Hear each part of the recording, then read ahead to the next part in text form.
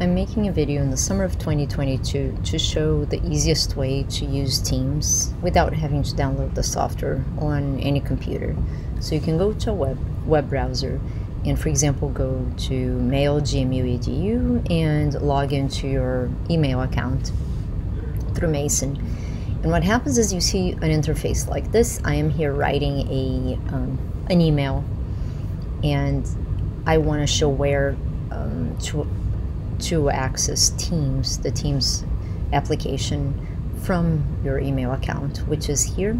So sometimes it doesn't show up because you have never used Teams, so you go to all applications, and then it's in alphabetic order. So here, right after Sway, there's Teams, so I'm going to click on it, and it opens a new tab. So now I have two tabs. One is my email account, and a second tab is the Teams account. Depending on how many Teams you've been invited to, you're going to have several of these icons here.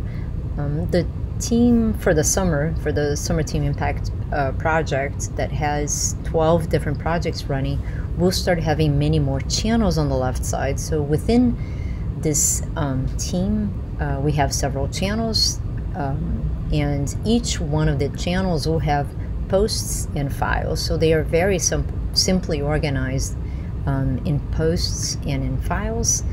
And let me show one that does have stuff going on. So for posts, I had added a calendar, and then I scheduled a meeting, and I can start a new conversation and, for example, tag anyone. I'll tag Venkat because I know he's very familiar with Teams. This is just a test message. So I'm sending this to him. It's like an email, but maybe he has notifications on his computer, and this will show up. If you do not answer after a while, I will ask the students to reach out via email.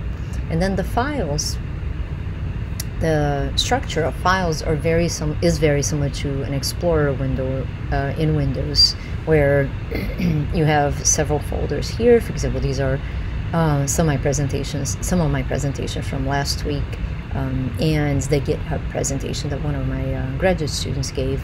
So I can put here, I can drag files into here.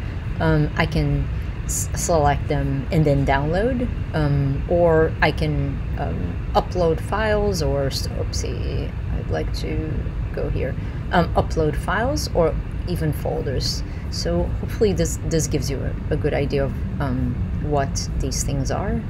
I'd like to go back. Yeah, so how to use Teams, it's only these two. Really, the posts are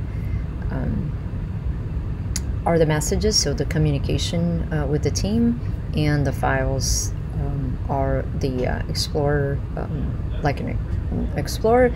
You can add more apps here, but these are the two basic ones. You can add a Word file or a Word tab, and then open files from there. That's it.